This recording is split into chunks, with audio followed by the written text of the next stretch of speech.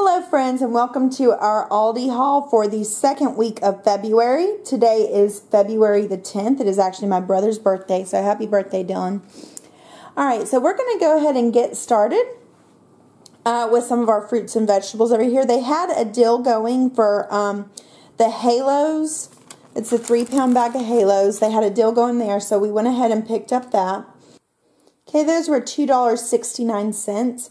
But they also had a deal on those navel oranges that we had gotten earlier this year as well, and those were $1.49. So we decided to pick both those up. Wayne has been taking a lot of the citrus stuff to work, like all the different fruits and stuff to work, and eating them there throughout the week for snacks. So he'll definitely get a lot of good use out of that.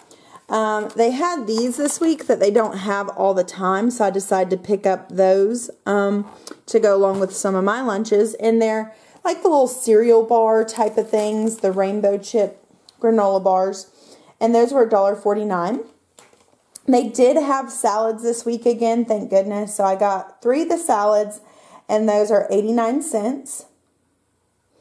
We picked up eggs this week as well, something that we don't normally get, or that we don't get every week, but they were 98 cents this week, so we picked up some of those. I know that sometimes they have them there like crazy cheap, guys, so always keep an eye out whenever you go and take a look at what the price is, because I've seen them there before for like 59 cents at times. So always check how much the eggs are when you go, even if you don't necessarily need them right then. We also picked up these. This was something new that I hadn't seen before. At least I'd never seen any of the honey ginger before. I know I've had some of their sweet and sour chicken before, but this is a little bit different than the sweet and sour chicken stuff that they've had before. So it'll be interesting to try that out. And those were both $3.49 each. A lot of Asian inspired food this week. We decided to pick these guys up here for some of our lunches because they looked pretty neat. We both like Thai food, so we thought that that might be good. Then they also have the teriyaki noodles, and then we picked up one of the chicken fried rice as well.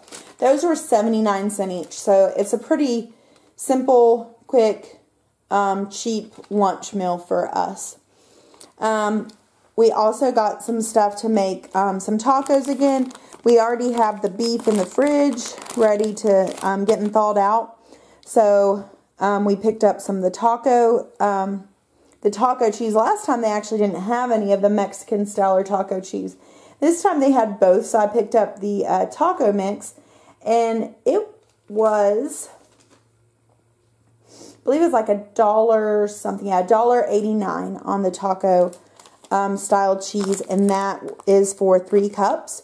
We also had to pick up the taco seasoning, and that was 35 cents. This is something more just for a snack, but we got some of the salsa. This is the hottest kind that they've had, so we decided to try this. This is an organic kind, so we'll see how we like it. And it wasn't on sale this week. They've had it on sale a few other weeks, and we hadn't tried it, but it wasn't on sale this week, but that's okay.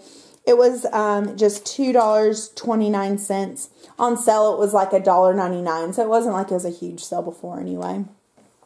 We also picked up some of the tortilla chips as well to go with that, and those were 89 cents. Moving right along to one of our staple items, we got the wheat sandwich bread. The wheat sandwich bread was in stock again this week.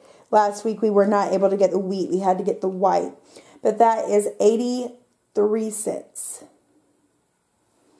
Okay, moving right along, we actually picked up some milk. We ran out of our giant gallon of milk in time before it would go bad, and so we went ahead and picked up another gallon of milk.